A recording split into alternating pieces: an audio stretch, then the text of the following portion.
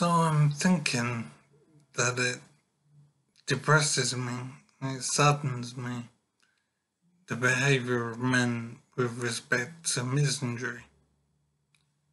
So it seems to me that men are too willing to accept poor treatment as compared to the treatment of women. Men seem to be content to be treated badly and unfairly. And it's very difficult to understand why this is the case.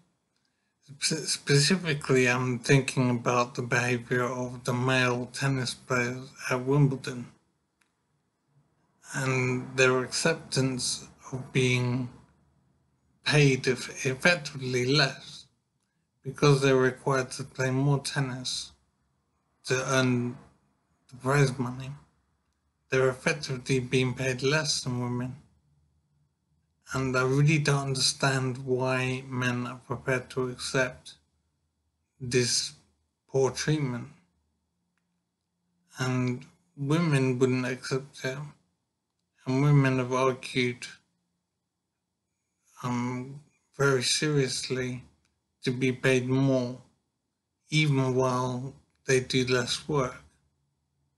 So men are playing more tennis. They're playing a large number of games than women, and yet they're still paid the same money.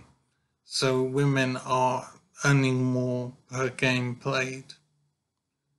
And men accept this for some reason, and I really can't understand why.